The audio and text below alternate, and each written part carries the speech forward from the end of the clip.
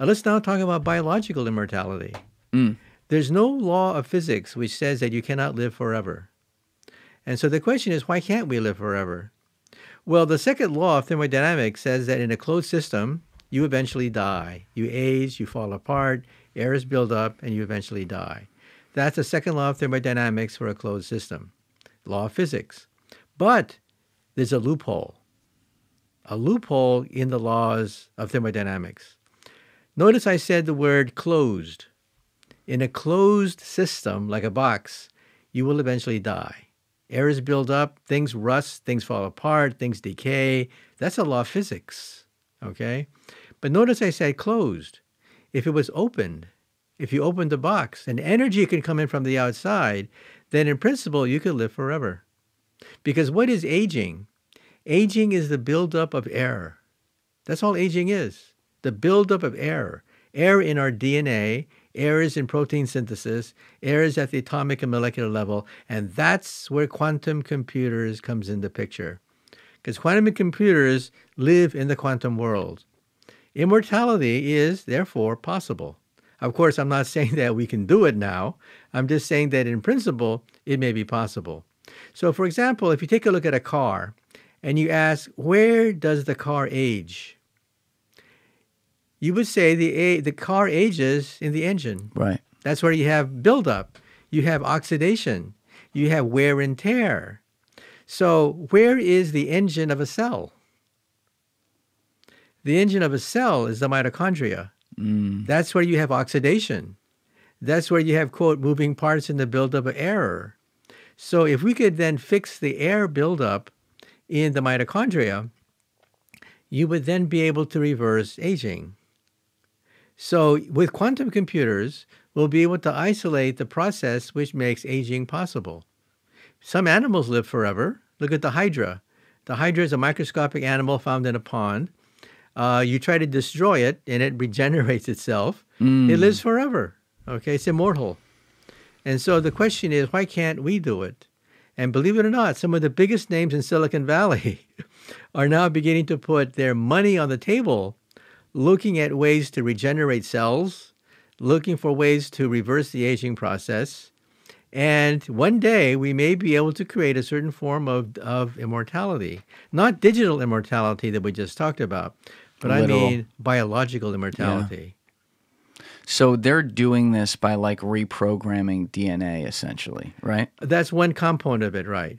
And how does that work? So with trying to bring quantum into the picture, how does that work? Like the quantum simulates a bunch of things and then is able to instruct humans how to therefore fix this? Or yeah, more or less. In other words, aging is a quantum mechanical process. It's the buildup of error, okay? That's a quantum mechanical process. If the atom were a billiard ball, you couldn't talk about this. This is only possible because atoms are not billiard balls. They're quantum mechanical. They can form bonds. They interact with each other. They create enzymes to speed up processes, so on and so forth. And so one day we will find the key ingredients that make aging possible. Why is it possible to, why do we age? We age because of the buildup of mistakes. Every time a cell divides, every time you're hit with a cosmic ray, every time you take a piece of or a material that's slightly poisonous, you speed up the aging process, the buildup of mistakes. And that's where quantum computers can come in, because it may allow us to repair those mistakes. Cells have repair mechanisms, okay? Otherwise, we would all age immediately, right? We would be able to isolate them, find them, and use them. And that's a process that we are working on right now, and that's why Silicon Valley now is putting billions of dollars to find the fountain of youth. And you've talked about how, like you mentioned it already in this episode, about how Silicon Valley could one day be the Rust Belt and be totally irrelevant. That's right. If they stay digital, a digital Silicon Valley will become a Rust Belt. There'll be mass unemployment, mass layoffs, and people will talk about the good old days when Silicon Valley ruled the world, but those days are gone. That's why Silicon Valley, there are no fools there.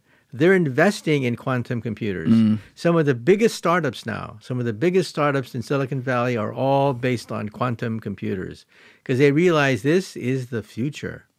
So they're based on quantum computers, hypothetically, if we don't know, or if this is actually the case, without current quantum computers. They're just trying to develop them. Yeah, we're still in the experimental stage.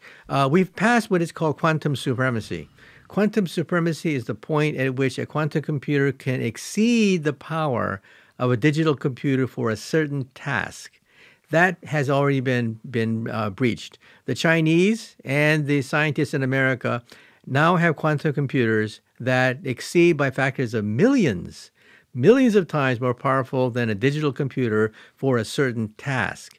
Now, notice I said for a certain task. Right. We want a computer that works for all tasks, and we're not there yet. Okay. The main problem is that we have to cool these things down to near absolute zero, so that there's no air buildup. What do you mean by that? If somebody sneezes or somebody jumps up and down, small little vibrations will move the molecules so that the chemical reaction falls apart. So you want it to be totally stationary. You want it to be away from any vibration, and you want to cool it down to near absolute zero. Now, Mother Nature does this at room temperature. Yes. Mother Nature is ahead of us. We can't yet do it at room temperature. But that's the goal. The goal is at very cold temperatures, we want to be able to simulate quantum process. Thank you for watching the video, guys. Please hit that subscribe button and check out this clip's full podcast episode by clicking here or in the description below.